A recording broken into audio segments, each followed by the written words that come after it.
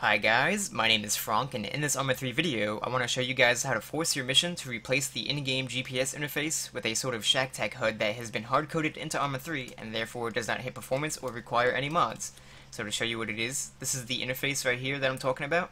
I've shrunk it a little bit and moved it to the bottom center of my screen with the layout tool. But anyway, this gives you better squad interface awareness, so you can see what your positioning is in relation to your other squad members. And also you can tell which direction is north by looking at the line that is drawn through these three rings here. And to explain what these rings are, the inner ring here is the 10-meter ring, this is the 20-meter ring, and this is the 30-meter ring right here. And their icons of our subordinates are also updated every half second, or maybe even faster, maybe every 0.2 second. So it's very seamless, requires no additional mods or scripts or anything like that, which is very good. And you could always enable it or disable it by just holding right control and pressing M, as long as you have a GPS equipped. If I disable or just equip it, and I try to enable it, it doesn't work. Now I'm going to show you guys how to integrate that into your mission. It does not require any init field or anything like that. Just go into your mission folder.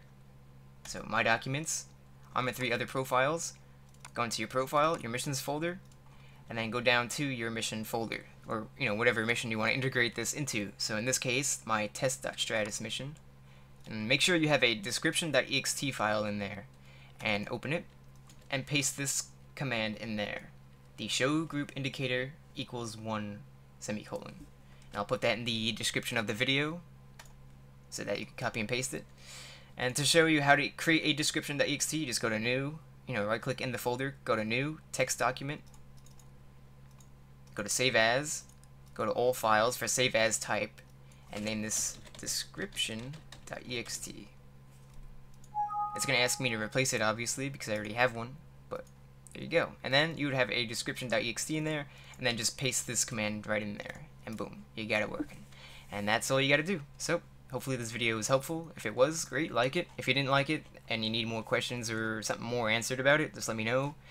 Or dislike it, whatever, and I'll try to make more videos covering this maybe in the future. So anyway, see you later.